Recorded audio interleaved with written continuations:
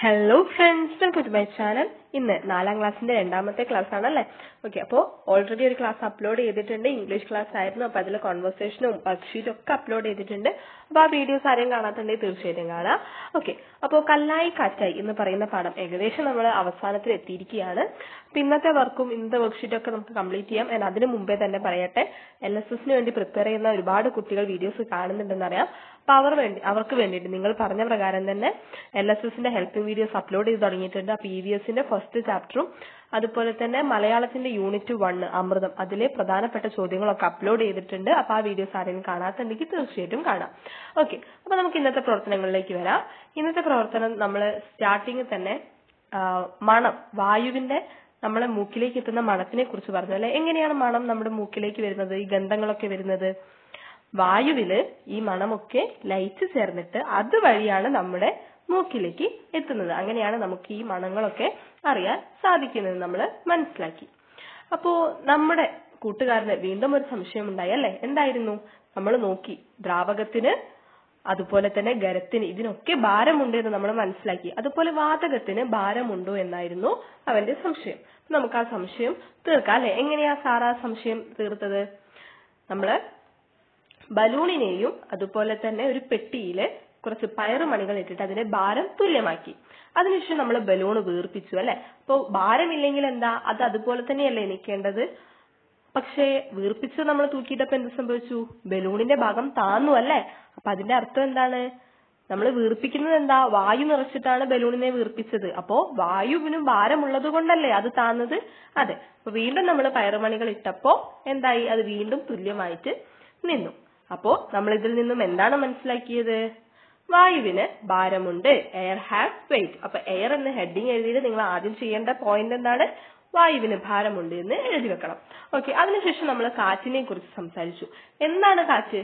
ഒഴുകുന്ന വായുവാണ് കാറ്റ്. Moving air is wind. അപ്പോ എയർ തന്നെയാണല്ലേ കാറ്റ് എന്ന് പറയുന്നത്. അപ്പൊ അടുത്ത പോയിന്റ് ആയിട്ട് നിങ്ങൾ അതും എഴുതി വെക്കണം. ഓക്കെ, അതിനുശേഷം നമ്മൾ എന്ത് മനസ്സിലാക്കി? വായുവിന് ശക്തിയുണ്ട് എന്ന് മനസ്സിലാക്കി. Air has power. അതെങ്ങനെയാ മനസ്സിലാക്കിയത്? നമ്മളൊരു കാറ്റാടി ഉണ്ടാക്കിയല്ലേ. അപ്പൊ കാറ്റാടി എങ്ങനെയാണ് തിരിയുന്നത്? നമ്മുടെ ജലചക്രം നമ്മൾ പറഞ്ഞു. ജലചക്രം എങ്ങനെയാ തിരിഞ്ഞിരുന്നത്? ജലത്തിന്റെ ശക്തി ഉപയോഗിച്ചിട്ടാണ് ജലചക്രം തിരിഞ്ഞിരുന്നത്. അപ്പൊ കാറ്റാടി എങ്ങനെയാ തിരിയുന്നത്? വായുവിന്റെ ശക്തി ഉപയോഗിച്ചിട്ടാണ്, കാറ്റിന്റെ ശക്തി ഉപയോഗിച്ചിട്ടാണ് കാറ്റാടി തിരിയുന്നത്. അപ്പോ വായുവിന് ശക്തിയുണ്ട് എന്ന് നമ്മൾ മനസ്സിലാക്കി. Air has power. ഓക്കെ, അപ്പോ കാറ്റാടി യന്ത്രങ്ങൾ ജസ്റ്റ് നിങ്ങൾക്ക് കാണിച്ചു തന്നിരുന്നാൽ ഇത് ചെറിയ കാറ്റാടിയാണ്. വലിയ വിൻഡ് മില്ലൊക്കെ നിങ്ങൾ കണ്ടിട്ടുണ്ടാവും. കറങ്ങുന്നത് നല്ല കാറ്റുള്ള സ്ഥലങ്ങളിൽ, ശക്തിയുള്ള കാറ്റുള്ള സ്ഥലങ്ങളിലാണ് വിൻഡ് മില്ലൊക്കെ. ഈ വിൻഡ് മില്ല് എന്തിനാണെന്നറിയോ? വൈദ്യുതി, കാറ്റിൽ നിന്നും വൈദ്യുതി ഉൽപ്പാദിപ്പിക്കുന്ന കേന്ദ്രങ്ങളാണ് കാറ്റാടി യന്ത്രങ്ങൾ, വിൻഡ് മില്ല്. ഇപ്പൊ നമ്മള് ഡാമിൽ നിന്നും വെള്ളം ഉൽപ്പാദിപ്പിക്കുന്നില്ലേ, അതുപോലെ ജലചക്രം വെള്ളം എത്തിക്കുന്നതിന് വേണ്ടിയിട്ട്, അതുപോലെ കാറ്റിൽ നിന്നും വൈദ്യുതി ഉൽപ്പാദിപ്പിക്കുന്ന സ്ഥലങ്ങളാണ് കാറ്റാടി പാടങ്ങളൊക്കെ ഉണ്ട്. തമിഴ്നാട്ടിലൊക്കെ ഒരുപാടുണ്ട്. തമിഴ്നാട്ടിലെ കഞ്ചിക്കോടാണ് ഏറ്റവും വലുത് എന്നാണ് എന്റെ ഓർമ്മ. അപ്പൊ അങ്ങനെയുള്ള ഒരുപാട് കാറ്റാടി യന്ത്രങ്ങളുള്ള സ്ഥലങ്ങളുണ്ട്. ഓക്കെ, അപ്പോൾ നമ്മൾ ഈ ഒരു പാഠത്തിന് ദ്രാവകങ്ങളെ കുറിച്ച് പഠിച്ചു അല്ലെ, ലിക്വിഡ്സിനെ കുറിച്ച് പഠിച്ചു, അതിന്റെ പ്രോപ്പർട്ടീസ് ഒക്കെ പഠിച്ചു.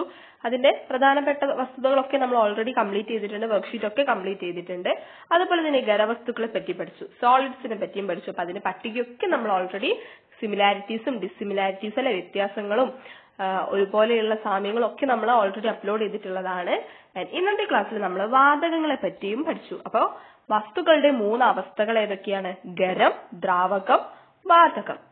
ഏതൊക്കെയാണ്?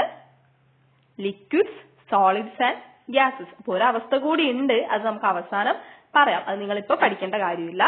ഓക്കെ, അപ്പൊ നമുക്കൊരു പട്ടിക പൂർത്തിയാക്കാൻ തന്നിട്ടുണ്ടായിരുന്നു അല്ലെ. വസ്തുക്കളും അവയുടെ ഭാരം, ആകൃതി, സ്ഥിതി ചെയ്യാൻ സ്ഥലം ആവശ്യമാണോ, അത് അവയുടെ പൊതു സ്വഭാവങ്ങളാണ്, അവയുടെ അവസ്ഥ എന്താണ് എന്ന്.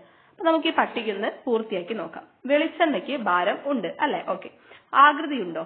ഇല്ല, അതൊരു ദ്രാവക ആയതുകൊണ്ട് തന്നെ ആകൃതി ഇല്ലല്ലോ. ഇപ്പൊ സ്ഥിതി ചെയ്യാൻ സ്ഥലം ആവശ്യമുണ്ടോ? ആവശ്യമുണ്ട്. മേശയ്ക്ക് ഭാരമുണ്ടോ? ഭാരം ഉണ്ട്. മേശയ്ക്ക് ഭാരമുണ്ട്, ആകൃതിയുണ്ട്, സ്ഥിതി ചെയ്യാൻ സ്ഥലവും ആവശ്യമാണ്. അവസ്ഥ ഖരാവസ്ഥയാണ്. ഇനി വായുവിന് ഭാരമുണ്ടോ? ഉണ്ട്. ആകൃതിയോ? ഇല്ല. സ്ഥിതി ചെയ്യാൻ സ്ഥലം ആവശ്യമുണ്ടോ? ആവശ്യമുണ്ട്. അവസ്ഥ ഏതാണ്? വാതകാവസ്ഥയാണ്. നീരാവിക്ക് ഭാരമുണ്ട്, ആകൃതിയില്ല, സ്ഥിതി ചെയ്യാൻ സ്ഥലം ആവശ്യമുണ്ട്. അവസ്ഥ ഏതാണ്? വാതകാവസ്ഥയാണ്. പാലിനോ? പാല് ഭാരമുണ്ടോ? ഭാരമുണ്ട്.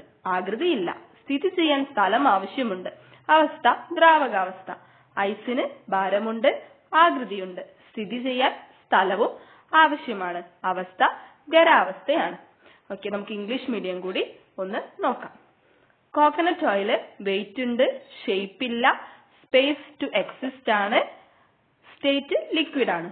ടേബിളിന് വെയിറ്റ് ഉണ്ട്, ഷേപ്പ് ഉണ്ട്, എക്സിസ്റ്റ് ചെയ്യാൻ സ്പേസ് വേണം, സ്റ്റേറ്റ് സോളിഡ് ആണ്. എയറിന് വെയിറ്റ് ഉണ്ട്, ഷേപ്പ് ഇല്ല, എക്സിസ്റ്റ് ചെയ്യാൻ സ്പേസ് വേണം, സ്റ്റേറ്റ് ഗ്യാസ് ആണ്. വാട്ടർ വേപ്പറിന് വെയിറ്റ് ഉണ്ട്, ഷേപ്പ് ഇല്ല, എക്സിസ്റ്റ് ചെയ്യാൻ സ്പേസ് വേണം, സ്റ്റേറ്റ് ഗ്യാസ് ആണ്. മിൽക്കിന് വെയിറ്റ് ഉണ്ട്, ഷേപ്പ് ഇല്ല, എക്സിസ്റ്റ് ചെയ്യാൻ സ്പേസ് വേണം, സ്റ്റേറ്റ് എന്താണ്? ലിക്വിഡ് ആണ്. ഐസിനും വെയിറ്റ് ഉണ്ട്, ഷേപ്പ് ഉണ്ട്, എക്സിസ്റ്റ് ചെയ്യാൻ സ്പേസ് വേണം, അതുപോലെ തന്നെ സ്റ്റേറ്റ് സോളിഡും ആണ്. ഓക്കെ, അപ്പൊ ഇതിൽ നിന്ന് നമ്മൾ എന്താ മനസ്സിലാക്കിയത്? ഇതില് ആദ്യം നോക്കൂ, വെയിറ്റ് നോക്കൂ, എല്ലാ കളിയിലും ടിക്ക് മാർക്ക് ആണല്ലേ. അപ്പൊ എല്ലാ വസ്തുക്കൾക്കും ഭാരമുണ്ട്. ഇനി സ്പേസ് ടു എക്സിസ്റ്റ് നോക്കൂ, അതും എല്ലാം ടിക്ക് മാർക്കാണ്. അപ്പോൾ എല്ലാ വസ്തുക്കൾക്കും സ്ഥിതി ചെയ്യാൻ സ്ഥലവും ആവശ്യമാണെന്ന് നമ്മൾക്ക് മനസ്സിലായി. ഇനി ഷേപ്പിന്റെ കാര്യത്തിലാണെങ്കിലോ, ലിക്വിഡ്സിനും ഗ്യാസിനും ഷേപ്പ് ഇല്ല അല്ലെ, നിശ്ചിതമായിട്ടുള്ള ആകൃതി ഇല്ല. പക്ഷെ സോളിഡ്സിന് നിശ്ചിത ആകൃതി ഉണ്ട് എന്ന് നമ്മൾ മനസ്സിലാക്കി. അപ്പൊ നമ്മളുടെ നിഗമനങ്ങൾ എഴുതി വെക്കാൻ വേണ്ടിയിട്ട് പറഞ്ഞിട്ടുണ്ടായിരുന്നു. നമുക്ക് നോക്കാം. നമുക്ക് ചുറ്റുമുള്ള വസ്തുക്കൾ പൊതുവെ ഖരം, ദ്രാവകം, വാതകം എന്നീ 3 അവസ്ഥകളിലാണ് സ്ഥിതി ചെയ്യുന്നത്. എല്ലാ വസ്തുക്കൾക്കും ഭാരമുണ്ട്. എല്ലാ വസ്തുക്കൾക്കും സ്ഥിതി ചെയ്യാൻ സ്ഥലം ആവശ്യമാണ്. ഖരവസ്തുക്കൾക്ക് ആകൃതിയുണ്ട്. എന്നാൽ വാതകങ്ങൾക്കും ദ്രാവകങ്ങൾക്കും നിശ്ചിതാകൃതി ഇല്ല. അപ്പൊ ഇത്രയും കാര്യങ്ങളാണ് നമ്മളുടെ നിഗമനം. അപ്പൊ നിഗമനമായിട്ട് നിങ്ങൾ എഴുതി വെക്കുക. ഇനി ഇംഗ്ലീഷ് മീഡിയം കുട്ടികൾ എഴുതിക്കോളൂ. Objects around us exist commonly in 3 states, namely solids, liquids and gases. All objects have weight. All objects need space to occupy. Solids have definite shape, but gases and liquids have no definite shape. Okay friends, അതിനുശേഷം നമ്മൾ മഴ പെയ്ച്ചു അല്ലെ. നമ്മൾ പറയുമ്പോൾ പെയ്യുന്ന മഴ, നമ്മൾ വേണ്ട എന്ന് വെക്കുമ്പോൾ പെയ്യാത്ത മഴ. അപ്പൊ അതെങ്ങനെയാ സംഭവിച്ചത്? സാറ് കാണിച്ചു തന്നല്ലേ, ഒരു ദ്വാരം കാണിച്ചു തന്നു. അത് അമർത്തി പിടിക്കുമ്പോൾ വെള്ളം അങ്ങനെ തന്നെ നിൽക്കുന്നുണ്ട്. പക്ഷെ അത് തുറന്നു വിടുമ്പോഴോ വെള്ളം താഴേക്ക് വീഴുന്നുണ്ട്. അത് എന്തുകൊണ്ടാണ്? അതിന്റെ കാരണം എഴുതാൻ വേണ്ടി പറഞ്ഞിട്ടുണ്ട്. അപ്പൊ എന്തുകൊണ്ടാണെന്നറിയോ? നിങ്ങള് ആ ദ്വാരം തുറക്കുമ്പോ പുറത്തുള്ള വായു ഉണ്ടല്ലോ, അത് ആ കുപ്പിയുടെ ഉള്ളിലേക്ക് വരും. ദ്വാരം തുറക്കുമ്പോ പുറത്തുള്ള വായു കുപ്പിയുടെ ഉള്ളിലേക്ക് വന്നിട്ട്, അപ്പൊ അതിന് നിൽക്കാൻ സ്ഥലം വേണമല്ലോ. അപ്പൊ അതൊരു മർദ്ദം പ്രയോഗിക്കും. മർദ്ദം എന്നാൽ ഒരു പ്രഷർ, ഒരു തള്ളല് തള്ളും വെള്ളത്തിനെ. അത് തള്ളുന്നത് കൊണ്ടാണ് വെള്ളം അടിയിലുള്ള ദ്വാരത്തിലൂടെ പുറത്തേക്ക് വരുന്നത്. പക്ഷെ അത് ദ്വാരം മൂടുമ്പോ പിന്നെ വായു ഉള്ളോട്ട് വരുന്നില്ല. അപ്പോ അതുകൊണ്ട് തന്നെ ആരും മർദ്ദം കൊടുക്കുന്നില്ല. അപ്പൊ വെള്ളം അങ്ങനെ തന്നെ നിൽക്കും. അതുകൊണ്ടാണ് വെള്ളം താഴേക്ക് വരുന്നത്. അപ്പൊ നമുക്കതൊന്ന് എഴുതാം. മുകളിലെ ദ്വാരം തുറക്കുമ്പോൾ പുറത്തെ വായു കുപ്പിക്കുള്ളിലേക്ക് കടക്കുകയും വെള്ളത്തിന് മേൽ മർദ്ദം പ്രയോഗിക്കുകയും ചെയ്യുന്നു. അപ്പോൾ വെള്ളം താഴെയുള്ള ദ്വാരത്തിലൂടെ പുറത്തേക്ക് ഒഴുകുന്നു. മുകളിലെ ദ്വാരം അടയ്ക്കുമ്പോൾ വായു അകത്ത് കടക്കുന്നില്ല. അതിനാൽ വെള്ളം അവിടെ തന്നെ നിൽക്കുന്നു. When the above hole is opened, the outside air will flow inside the bottle and give pressure to the water and push it downwards. So the water will come outside through the down holes. If the above hole is closed, then no air will flow into the bottle, so water will remain in the bottle. Okay, അപ്പോ അതിനുശേഷം നമ്മളോട് ചില തുടർ പ്രവർത്തനങ്ങൾ ചെയ്തു നോക്കാൻ വേണ്ടി പറഞ്ഞിട്ടുണ്ടായിരുന്നു അല്ലെ. നമ്മൾ ഇന്നത്തെ പ്രവർത്തനങ്ങൾ ഇത്രയാണ് ഉണ്ടായിരുന്നത്.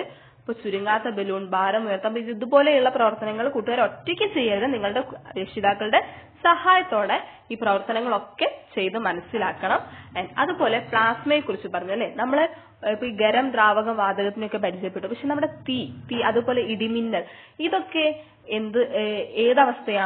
ഖരവും അല്ല, ദ്രാവകവും അല്ല, വാതകവും അല്ല അല്ലെ. ആ രീതിയിലല്ലല്ലോ നമ്മൾ കാണുന്ന ഒരു പ്രത്യേകതരാവസ്ഥ. അതാണ് നമ്മുടെ 4ാമത്തെ അവസ്ഥ എന്ന് പറയുന്നത്, പ്ലാസ്മ. അപ്പൊ ഇത് ഇപ്പൊ നിങ്ങൾ പഠിക്കേണ്ട കാര്യമില്ല, പക്ഷേ ജസ്റ്റ് ഒന്ന് അറിഞ്ഞു വെക്കുക. കാരണം LSSനൊക്കെ ചിലപ്പോൾ ചോദിക്കാൻ സാധ്യതയുള്ള ഒരു ചോദ്യമാണ്. ഖരം, ദ്രാവകം, വാതകം എന്നിവ കൂടാതെ ദ്രവ്യത്തിന് മറ്റു ചില അവസ്ഥകളുമുണ്ട്. അതിലൊന്നാണ് പ്ലാസ്മ. തീ, ഇടിമിന്നൽ എന്നിവ പ്ലാസ്മ അവസ്ഥയിലാണ്. Besides the solid, liquid and gaseous states, matter has other states also. Plasma is one of them. Fire and lightning are in the plasma state. അതുപോലെ സൂര്യൻ കത്തി ജ്വലിച്ചു നിൽക്കുന്ന കണ്ടില്ലേ? അപ്പൊ സൂര്യനിൽ അത് സംഭവിക്കുന്നത് അത് ഏതവസ്ഥയിലാണ്? പ്ലാസ്മ അവസ്ഥയിലാണ്. ഓക്കെ, അപ്പോ ഇന്നത്തെ വീഡിയോ ഇത്രയേ ഉള്ളൂ. ഇനി നമ്മുടെ കൊച്ചു കൂട്ടുകാർ ഹായ് പറയാൻ പറഞ്ഞിട്ടുണ്ട്. ടീച്ചർ, എന്റെ പേര് അമൽ കൃഷ്ണ. ഓൺലൈൻ ക്ലാസ്സിൽ എന്റെ പേര് പറയുമ്പോൾ തീർച്ചയായിട്ടും അമൽ കൃഷ്ണയ്ക്ക് ഒരു ബിഗ് ഹായ്. ദെൻ ഹിബയ്ക്ക് ഒരു ബിഗ് ഹായ്. ആൻഡ് ഹിസാനയ്ക്ക് ഒരു ബിഗ് ഹായ്. ദെൻ അജന്യയ്ക്കും ഒരു ബിഗ് ഹായ്. ആൻഡ് ജസീമിനും ഒരു ബിഗ് ഹായ്. ആൻഡ് സുഹൈലയ്ക്കും ഒരു ബിഗ് ഹായ്. അപ്പൊ വീഡിയോ ഇഷ്ടപ്പെട്ടാൽ ലൈക്ക് ചെയ്യുക, ഷെയർ ചെയ്യുക, സബ്സ്ക്രൈബ് ചെയ്യുക. LSSന്റെ ക്ലാസ്സുകളൊന്നും കാണാൻ മറക്കണ്ട. ഇതുവരെയുള്ള വർക്ക്ഷീറ്റ് ഒക്കെ എല്ലാവരും കംപ്ലീറ്റ് ചെയ്യുക. ഈ വീഡിയോ ഇഷ്ടപ്പെട്ടാൽ തീർച്ചയായിട്ടും ഒന്ന് കമന്റ് ചെയ്യുക. നിങ്ങളുടെ കൂട്ടുകാർക്കൊക്കെ ഷെയർ ചെയ്ത് കൊടുക്കുക. Thank you for watching.